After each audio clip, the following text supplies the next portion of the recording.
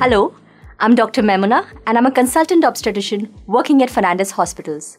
Having a scan is an exciting and happy event, but one must be aware of the reason for the scan and that at times serious conditions can be detected. I'm here with you today to shed some light and share my opinion with you on the frequently asked questions about scans in pregnancy.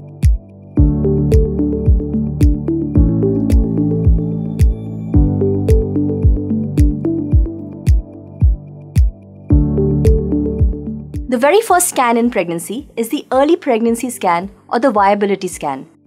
This confirms the pregnancy, its position in the uterus, number of babies, confirms the due date as per the baby's size, and of course the heartbeat. If periods are regular and there are no other complications such as pain in abdomen or bleeding, then one can directly go for the NT scan.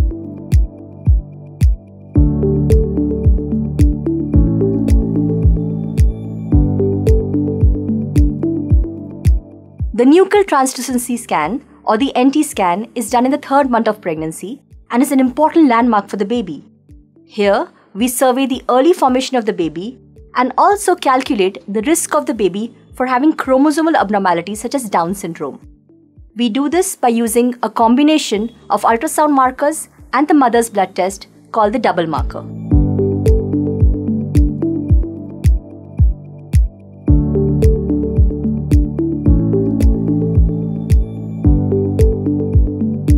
The TIFA scan or the fetal anatomy scan is the next important landmark for the baby.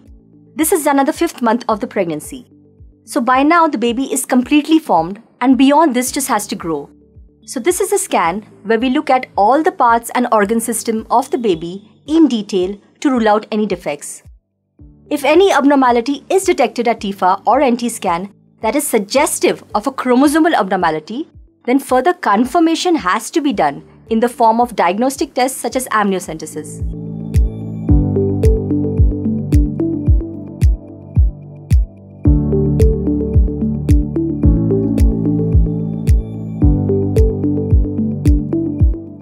The growth scan, as the name suggests, is to check the baby's growth.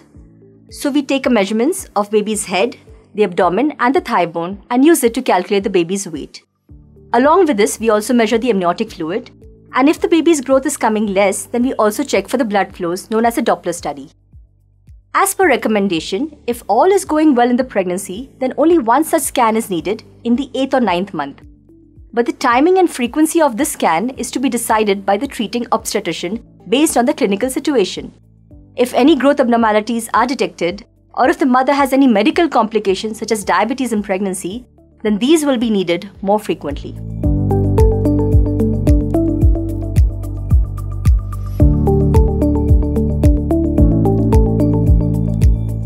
Now there are certain points to highlight when it comes to scanning. Firstly, all scans are safe, painless and have no side effects on the mother or her baby. An important thing that we need to remember is that scans are not 100% accurate and that certain abnormalities cannot be detected on scan. Scans, for example, cannot determine function of all organs and thus cannot detect abnormalities such as hearing defects or abnormalities in brain function, nor can they predict autism spectrum disorders. And last but not the least, in India, as per law, sex of the baby will not be revealed during any scan, so please do not ask either directly or indirectly. Being able to scan the baby is a privilege as it opens a window to the baby's amazing world. And seeing their baby live in action on the screen brings such a look of wonder and joy on the parents' faces that never fails to warm my heart or add a spark to my day. I hope this gives you all an overview of the scans done during pregnancy. Do comment or message us if you have any other queries. Thank you.